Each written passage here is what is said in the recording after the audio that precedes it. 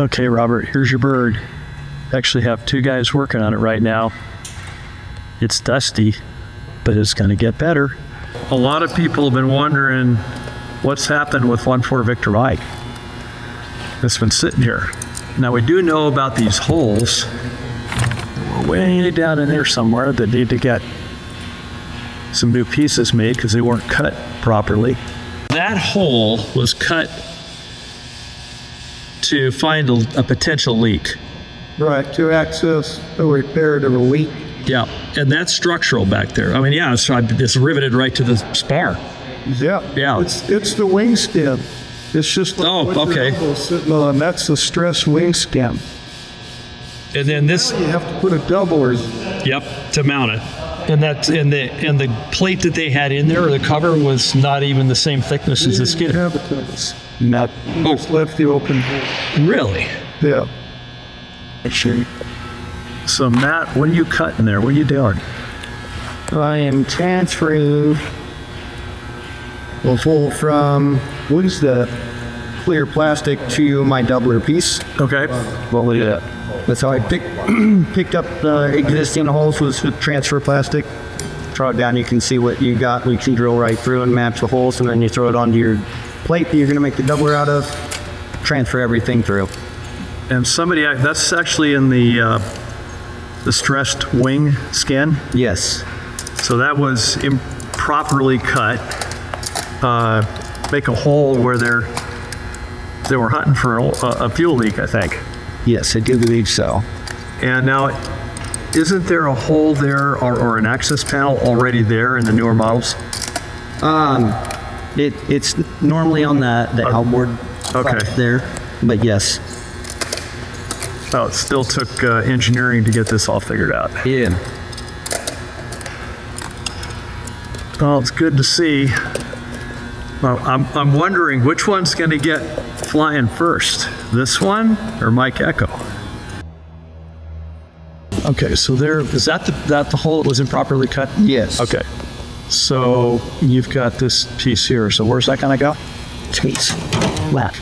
All right. Right, like that. So it gets all riveted into the skin, and then you got to cut out that cutout area, and that's for the new access panel? Yep. Okay. Well,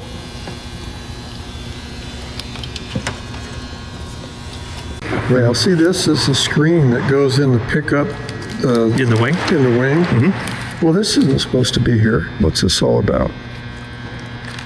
No, that is weird. Yeah.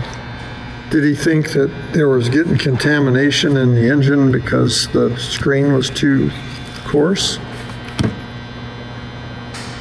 I don't know. Who knows?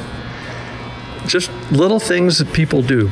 Now there is a service bulletin that this piece slides in the tube, the aluminum tube, and the aluminum tube goes back behind the wing all the way to the sump of the engine. Yeah. Well, if you have any water in the wing, it can accumulate in one of these little squares between the stainless steel and the aluminum tube. Mm-hmm. And you can get some dissimilar metal corrosion then on the tube. Okay. And it can corrode a pinhole through the tube. Yep. And when it does that, it starts leaking fuel, and it's hard to tell where it's coming from. And I think that they might have had a pinhole in that aluminum tube, but they cut the access holes in the wing because they thought it was somewhere else. That explains it. Well, those access holes, like this drawing we have here, were approved on later airplanes. Mm-hmm. Your airplane has this access hole, and there's no cover that goes on it. It's wide open, okay, but it has a great big doubler around it that picks up. Like anything on the airplane, if you cut that hole in there, you can't say, well, there's plenty of margin in the wing skin, that's not going to be a problem. Well, do you want to pull the loads on the wing again to find out if it's a problem? No, you have to add back in enough structure that will carry the loads that piece you cut out carry. Yeah. And that guy that determines that has to be a designated engineering representative. And so it's always easier to just add the material back in to carry those loads than it is to try to analyze it and say, well, it's still okay. So you're always going to be required to put some structure in there to account for the hole you cut. And look at all those rivets, 1, 2, 3, 4, 5, 6, 7, 8, 9, 10, 11, 12, 13 on that side. Oh, double row rivets here and single row rivets there. And these rivets tie into the spar cap. Yep. Well, we're getting close. Here's the panel for the airplane.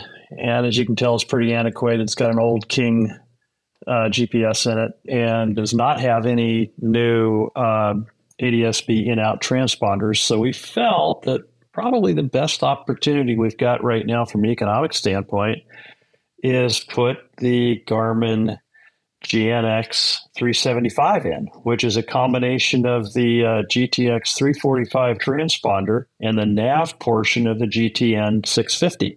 So it kind of gives us the best of all worlds. And then we can get to flying and get the next part of this video done. So stay tuned for the next chapter of the 1-4 Victor Mike saga. And if you like the videos, please like and subscribe. See you for the next one.